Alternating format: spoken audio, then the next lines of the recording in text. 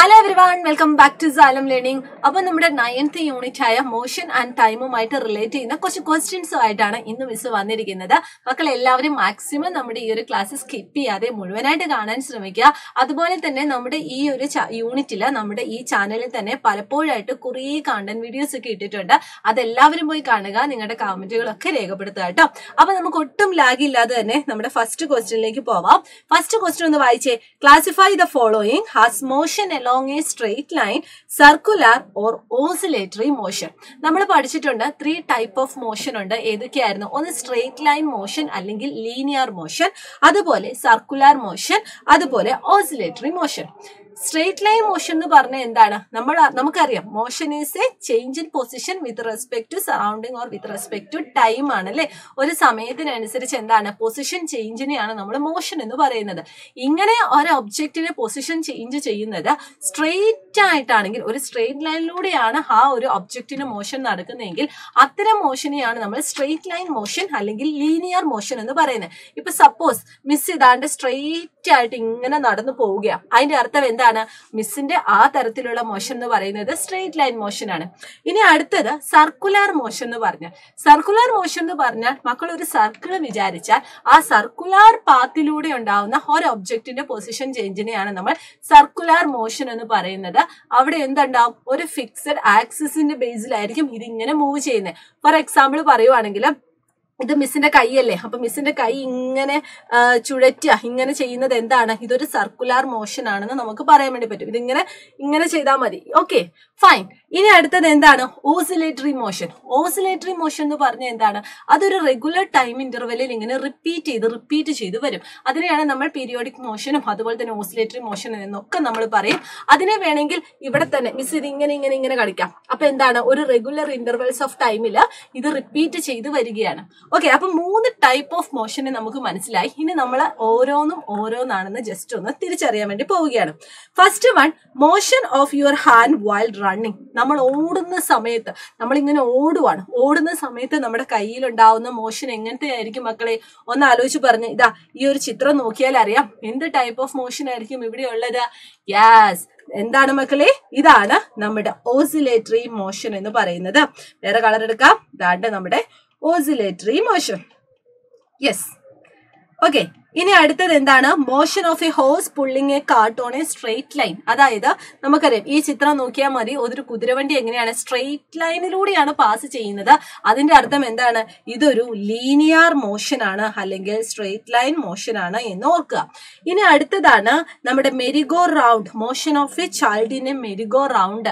നമ്മൾ ഈ വല്ല ഫെസ്റ്റിവൽ ഒക്കെ വരുന്ന സമയത്ത് നമുക്ക് ഇതുപോലെ ഒരു ഇങ്ങനെ കാണാൻ വേണ്ടി പറ്റൂലേ നിങ്ങൾക്ക്? അപ്പൊ ഇവിടെ നിന്ന് ഈ ഒരു ഡിവൈസിൽ അല്ലെങ്കിൽ ഈ ഒരു ഉപകരണത്തിൽ വെച്ചിട്ട് ഒരു കൂട്ടുകാരൻ അല്ലെങ്കിൽ ഒരു കൂട്ടുകാരി ഇങ്ങനെ കളിക്കുവാണെങ്കിൽ ആ കൂട്ടുകാരിന്റെ ചലനം എങ്ങനെയായിരിക്കും? ഇതാ ഈ ഒരു ആക്സിസിന്റെ ബേസിൽ ഇതിങ്ങനെ കറങ്ങിക്കൊണ്ടിരിക്കും. അതായത് ഒരു സർക്കിളിന്റെ സർക്കംഫറൻസിലൂടെ ആയിരിക്കും ആ കുട്ടി ഇങ്ങനെ കറങ്ങുന്നത്. അതിന്റെ അർത്ഥം ഇതെന്താണ്? ഒരു സർക്കുലർ മോഷൻ ആണ്. ഇനി അടുത്തത് എന്താണ്? ചോദ്യമാണ്. The motion of A hammer on A electric bell.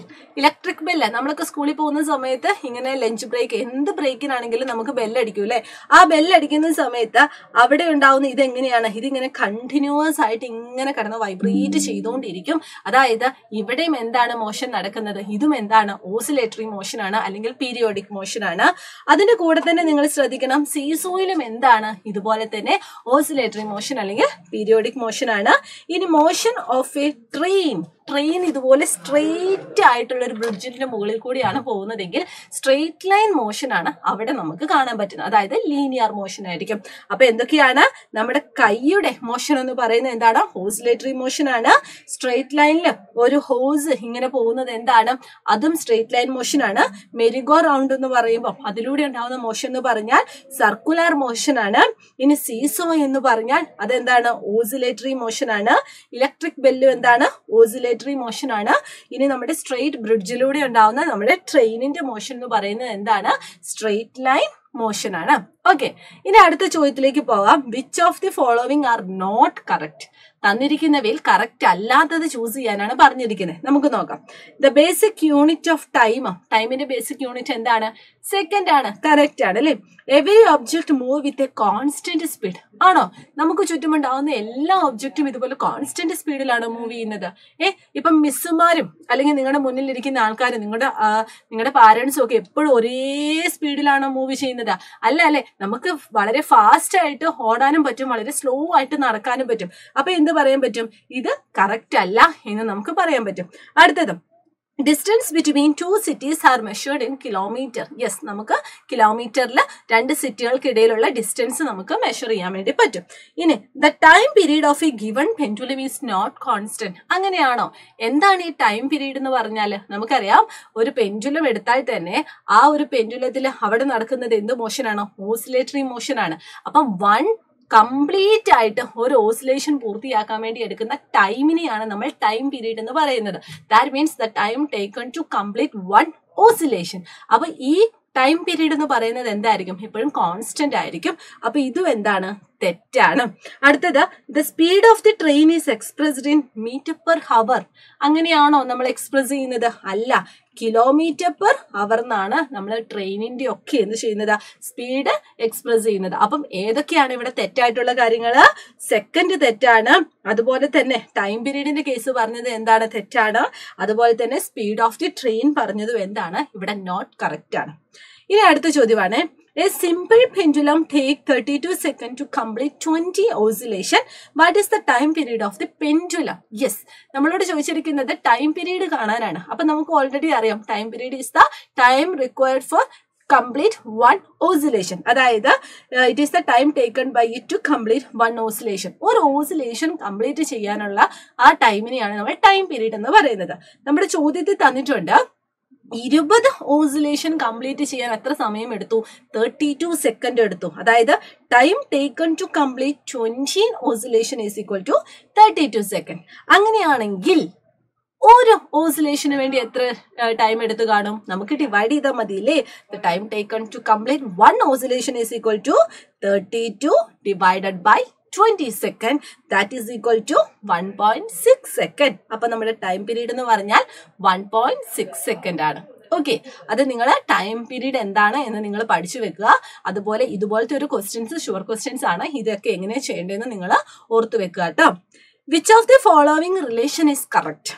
Speed is equal to distance time, speed is equal to distance divided by time, speed is equal to time divided by distance, speed is equal to 1 by distance into time.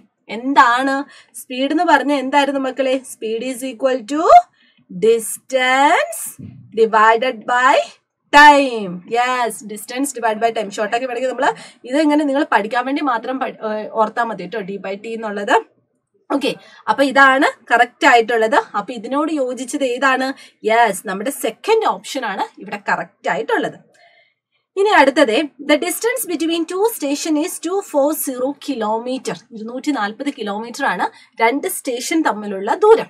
Okay, A train take 4 hours to cover the distance. Okay, അപ്പൊ നമുക്ക് എന്ത് ചെയ്യാം? രണ്ട് station വരയ്ക്കുക. ഇത് A എന്ന് പറയുന്ന station, ഇത് ബി എന്ന് പറയുന്ന സ്റ്റേഷൻ.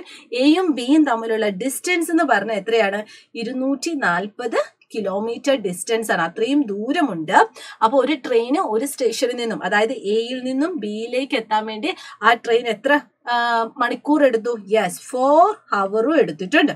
കാൽക്കുലേറ്റ് ചെയ്ത സ്പീഡ് കണ്ടുപിടിക്കാനാണ് നമ്മളോട് ചോദ്യം. അപ്പൊ നമുക്ക് അറിയുന്ന കാര്യം എന്താണ്? Speed is equal to distance divided by time ആണ്. അപ്പൊ ഇവിടെ ഡയറക്റ്റ് ആയിട്ട് ഡിസ്റ്റൻസും തന്നിട്ടുണ്ട്, ടൈമും തന്നിട്ടുണ്ട്. അപ്പൊ നമ്മൾ എന്ത് ചെയ്യുക? രണ്ടും കൂടി ഡയറക്റ്റ് ആയിട്ട് നമുക്ക് ഡിവൈഡ് ചെയ്താൽ മതി.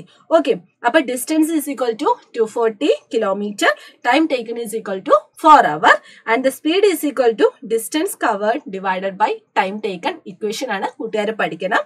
ദാറ്റ് ഈസ് ഈക്വൽ ടു നമ്മൾ വാല്യൂ അപ്ലൈ ചെയ്തു. അങ്ങനെ അപ്ലൈ ചെയ്യുന്ന സമയത്ത് എന്താണ്? ഇവിടെ നമുക്ക് യൂണിറ്റ് ഒന്നും ചേഞ്ച് ചെയ്യേണ്ട. കാരണം ഡിസ്റ്റൻസ് എന്ന് പറയുന്നത് ഇവിടെ കിലോമീറ്റർ ആയിട്ടും നമ്മുടെ ടൈം എന്ന് പറയുന്നത് ഹവർ ആയിട്ടുമാണ് കൊടുത്തിരിക്കുന്നത്. അപ്പൊ നമുക്ക് ഒരു കൺവേർഷന്റെ ആവശ്യമില്ല. ഡയറക്റ്റ് മക്കൾ ചെയ്തു നോക്കുക. ആൻസർ നമുക്ക് എത്ര കിട്ടും? 60 കിലോമീറ്റർ പെർ ഹവർ എന്ന് കിട്ടും. ഇതൊക്കെ ഡയറക്റ്റ് ക്വസ്റ്റ്യൻസ് ആണ്. അതിന് കൂടെ തന്നെ നിങ്ങൾ കൺവേർട്ട് ചെയ്യാനും എന്താണെന്ന് നിങ്ങൾ പഠിച്ചിരിക്കണം കേട്ടോ. ഇനി the odometer of a car reads 57321 kilometer when the clock shows the time 8:30 AM. അതായത് ഓഡോമീറ്റർ എന്ന് പറഞ്ഞ എന്തായിരുന്നു? നമുക്കറിയാം, നമ്മൾ ഈ വെഹിക്കിളിലൊക്കെ പോകുന്ന സമയത്ത് അവിടെ നമുക്ക് സ്പീഡോമീറ്ററും ഓഡോമീറ്ററും കാണാൻ പറ്റും. സ്പീഡോമീറ്റർ എന്ന് പറഞ്ഞാൽ എന്താണ്? ആ വെഹിക്കിൾ മണിക്കൂറിൽ എത്ര ദൂരം സഞ്ചരിച്ചു, അതായത് അല്ലെങ്കിൽ അതിന്റെ സ്പീഡിനെ മെഷർ ചെയ്യാൻ വേണ്ടി ഉള്ള മീറ്റർ ആണ് നമ്മുടെ സ്പീഡോമീറ്റർ. ഇനി ഓഡോമീറ്റർ എന്ന് പറഞ്ഞാൽ എന്താണ്? ആ സ്പീഡോമീറ്ററിന്റെ ആ ഒരു ബോക്സിന്റെ ആ ഒരു സെറ്റപ്പിന്റെ ഉള്ളിൽ തന്നെ ആ വാഹനം എത്ര ഡിസ്റ്റൻസ് കവർ ചെയ്തു എന്നതിനെ മെഷർ ചെയ്യാൻ വേണ്ടി ഉപയോഗിക്കുന്ന ഒരു ചെറിയ മീറ്റർ ആണ് നമ്മുടെ ഓഡോമീറ്റർ എന്ന് പറയുന്നത്. അപ്പൊ നമ്മുടെ ചോദ്യം പ്രകാരം 8:30 AM, അതായത് രാവിലെ 8:30 ആയിരുന്ന സമയത്ത് ഒരു കാറിന്റെ ഓഡോമീറ്റർ എന്ന് പറഞ്ഞ എത്രയായിരുന്നു? 57,321 ആയിരുന്നു. അത്രയും കിലോമീറ്റർ കേട്ടോ. ഇനി what is the distance moved by the car if at 8:50 AM the odometer reading has changed to 57336 kilometer. നോക്കിക്കേ, 8:30 ആയ സമയത്തെ നമ്മുടെ ഓഡോമീറ്ററിന്റെ റീഡിങ്ങും 8:50 ആയ സമയത്തെ നമ്മുടെ ഓഡോമീറ്ററിന്റെ റീഡിങ്ങും തന്നിട്ടുണ്ട്. നമ്മുടെ ചോദ്യം what is the distance moved by, അങ്ങനെയാണെങ്കിൽ നമ്മുടെ കാർ സഞ്ചരിച്ച ഡിസ്റ്റൻസ് എത്രയാണ് എന്നാണ് നമ്മുടെ ചോദ്യം. കാൽക്കുലേറ്റ്, അത് മാത്രമല്ല ചോദ്യം, calculate the speed of the car in kilometre per minute during this time. അങ്ങനെയാണെങ്കിൽ സ്പീഡ് കാണാൻ പറഞ്ഞിട്ടുണ്ട്. പക്ഷെ ഒരു കണ്ടീഷനും കൂടി ഉണ്ട്. നമ്മൾ സ്പീഡ് എങ്ങനെ കാണണം? കിലോമീറ്റർ പെർ മിനിറ്റിൽ കാണണം. Express the speed in kilometre per hour also. Okay, kilometre per ഹവറിലും kilometre per മിനിറ്റിലും നമ്മൾ എന്ത് കാണുക? സ്പീഡ് കാണാൻ വേണ്ടി ശ്രമിക്കുക. അപ്പൊ നമുക്ക് എന്ത് ചെയ്യാം? ഓഡോമീറ്റർ മിസ് പറഞ്ഞതുപോലെ തന്നെ ഈ ഒരു ചെറിയ സെറ്റപ്പ് ആണ് നമ്മുടെ ഓഡോമീറ്റർ. ഇവിടെയാണ് നമുക്ക് ഡിസ്റ്റൻസ് കാണാൻ പറ്റുന്നത്. അപ്പൊ നമ്മുടെ ഡിസ്റ്റൻസ് എന്ന് പറയുന്നത് 8:30 ടൈം തൊട്ടിട്ട് 8:50 ആ ഒരു ടൈം ഇന്റർവെല്ലാണ് നമുക്ക് തന്നിരിക്കുന്നത്. 8:30 എത്രയായിരുന്നു? 57321 കിലോമീറ്റർ ആയിരുന്നു. 8:50 ആയിരുന്ന സമയത്ത് 57336 ആയി. 57336 കിലോമീറ്റർ ആയിട്ട് അത്രയും ഡിസ്റ്റൻസ് അത് ട്രാവൽ ചെയ്തിട്ടുണ്ട്. ഇനി എങ്ങനെയാണ് നമുക്ക് അതിന്റെ ഡിസ്റ്റൻസ് മനസ്സിലാക്കുക? യെസ്, അവ തമ്മിൽ എന്ത് ചെയ്താൽ മതി? നമുക്കങ്ങ് മൈനസ് ചെയ്താൽ മതി അല്ലേ? അപ്പം ദ ഡിസ്റ്റൻസ് എന്ന് പറഞ്ഞാൽ നമുക്ക് എന്ത് ചെയ്യാൻ പറ്റും? 8:50 എന്ന് പറയുന്ന ടൈമിൽ ഉണ്ടാവുന്ന ഓഡോമീറ്റർ റീഡിംഗിൽ നിന്നും 8:30 എന്ന് പറയുന്ന ടൈമിൽ ഉണ്ടാവുന്ന ഓഡോമീറ്റർ റീഡിംഗ് ഒന്ന് മൈനസ് ചെയ്താൽ മതി. അപ്പൊ നമുക്ക് കിട്ടും 15 കിലോമീറ്റർ. യെസ്, ഇനി നമുക്ക് കാണേണ്ടത് അതിനെടുത്തിരിക്കുന്ന സ്പീഡ് എന്ന് പറഞ്ഞ എന്താണ്? അപ്പൊ സ്പീഡ് നമുക്കറിയാം എന്താണ്? Distance divided by, okay, distance divided by time ആണ്. അപ്പൊ ഡിസ്റ്റൻസ് നമുക്ക് കിട്ടി 15 ആണ്. ഇനി ടൈം നമുക്ക് കിട്ടണം. ടൈം എന്ന് പറഞ്ഞാൽ എത്രയായിരുന്നു? 8:30 തൊട്ടിട്ട് 8:50 വരെയാണ്. അപ്പൊ അതിന്റെ ഇടയിൽ ഉണ്ടാവുന്ന ടൈം എന്ന് പറഞ്ഞാൽ എത്രയാണ്? ടൈം എന്ന് പറഞ്ഞാൽ ഇവിടെ 20 മിനിറ്റ് വരും. ഓക്കെ, അപ്പൊ ഇനി നമുക്ക് കണ്ടുപിടിക്കേണ്ടതാണ് speed in kilometre per minute ആണ്. അപ്പൊ നമുക്ക് ഓൾറെഡി അറിയാം speed is equal to distance by time ആണ്. അതില് ഡിസ്റ്റൻസ് എന്ന് പറഞ്ഞാൽ നമ്മുടെ 15 കിലോമീറ്റർ ആണ്. ടൈം ഇൻ മിനിറ്റ് എന്ന് പറഞ്ഞാൽ എത്രയാണ്? 20 മിനിറ്റ് ആണ്. അപ്പൊ ഡയറക്റ്റ് സബ്സ്റ്റിറ്റ്യൂഷൻ ആണ് 15 kilometre per 20 minute. That is equal to, അതിനെ നമുക്ക് കാൽക്കുലേഷന് വേണ്ടി കുറച്ചും കൂടി ഒന്ന് വെട്ടിച്ചെറുതിയാക്കിയാൽ എങ്ങനെ വരും മക്കളെ? നമ്മുടെ 3 കിലോമീറ്റർ പെർ 4 മിനിറ്റ് എന്ന് പറഞ്ഞു വരും. ഓക്കെ, അപ്പൊ ഇതെന്ന് പറഞ്ഞാൽ എന്താണ്? നമ്മുടെ മിനിറ്റിലുള്ള ടൈമിന്റെ അനുസരിച്ചിട്ടുള്ള സ്പീഡിന്റെ വാല്യൂ ആണ്. അപ്പൊ നമുക്ക് ഇനി എന്ത് ചെയ്യണം? ഹവറിലേക്ക് മാറ്റണം. അപ്പൊ നമുക്ക് ഇവിടുത്തെ ടൈം അനുസരിച്ച് ഈ 4 മിനിറ്റിനെ നമുക്ക് എന്തിലേക്ക് മാറ്റിയാൽ മതി? ഹവറിലേക്ക് മാറ്റിയാൽ മതി, മണിക്കൂറിലേക്ക് മാറ്റിയാൽ മതി. അപ്പൊ നമുക്ക് അറിയുന്ന കാര്യങ്ങളൊക്കെ നമുക്ക് ഇവിടെ എഴുതാം. അതായത് 1 മണിക്കൂർ എന്ന് പറഞ്ഞാൽ 60 മിനിറ്റ് ആണ്. അപ്പൊ 1 മിനിറ്റ് എന്ന് പറഞ്ഞാൽ എന്ത് വരും? 1/16 ഹവർ ആണ്. അപ്പൊ 4 മിനിറ്റ് എന്ന് പറഞ്ഞാൽ എന്ത് വരും മക്കളെ? 4 × 1/16 ഹവർ ആണ്. അപ്പൊ ആ കണ്ടീഷനിൽ നമുക്ക് സ്പീഡ് ഈസ് ഈക്വൽ ടു എന്ന് പറഞ്ഞാൽ എന്ത് വരും? 3 കിലോമീറ്റർ ഡിവൈഡഡ് ബൈ 4/16 ഹവർ വരും. ദാറ്റ് ഈസ് ഈക്വൽ ടു, നേരെ തിരിച്ചെഴുതുമ്പോൾ എന്ത് വരും? 16 × 3 kilometre divide by 4 hour which is equal to 45 kilometre per hour വരും. ഓക്കെ, അപ്പൊ നമുക്ക് ഇങ്ങനെ വാല്യൂ ചെയ്യാൻ പറ്റും. ഇനി അടുത്ത ചോദ്യം, അപ്പം ഈ ഒരു ചോദ്യം നമുക്ക് മനസ്സിലായെന്ന് വിശ്വസിക്കുന്നു. ഇനി അടുത്ത ചോദ്യത്തിലേക്ക് പോവാം. Show the shape of the distance time gram for the motion in the following cases. Okay, അപ്പൊ നമുക്ക് നോക്കുവാണ്. A car moving in A constant speed. Speed എന്ന് പറയുമ്പോൾ നമ്മുടെ ഡിസ്റ്റൻസും ടൈമും അവിടെ ഇമ്പോർട്ടന്റ് ആയതുകൊണ്ട് തന്നെ നമുക്ക് നമുക്ക് ഇവിടെ ഡിസ്റ്റൻസ് ടൈം ഗ്രാഫ് ഫോളോ ചെയ്യാം. അപ്പൊ ഇതാടെ ഒരു ഗ്രാഫ് വരയ്ക്കാൻ പോവുകയാണ് ഡിസ്റ്റൻസ് ടൈം ഗ്രാഫില്. അപ്പൊ മിസ് നേരെ പഠിപ്പിച്ച സമയത്ത് പറഞ്ഞായിരുന്നു ആദ്യം മെൻഷൻ ചെയ്യുന്നത് എന്തായിരിക്കും, എപ്പോഴും y ആക്സിസ് ആയിരിക്കും. അപ്പോൾ നമ്മുടെ y ആക്സിസിൽ നമ്മൾ ഡിസ്റ്റൻസ് കൊടുത്തു.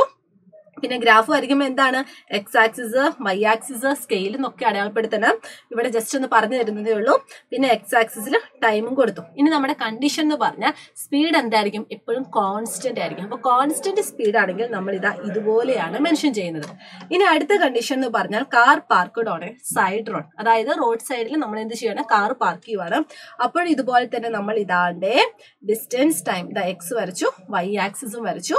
നമ്മുടെ വൈ ആക്സിസിൽ ഡിസ്റ്റൻസ് കൊടുത്തിട്ടുണ്ട്, എക്സ് ആക്സിസിൽ നമ്മൾ ടൈം കൊടുത്തിട്ടുണ്ട്.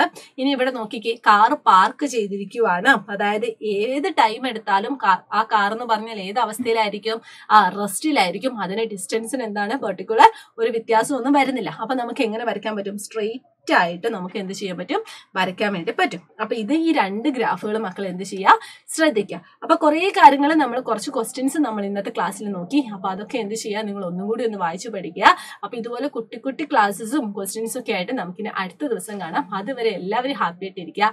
അടുത്ത ദിവസം കാണുന്നവരെ ബൈ ബൈ.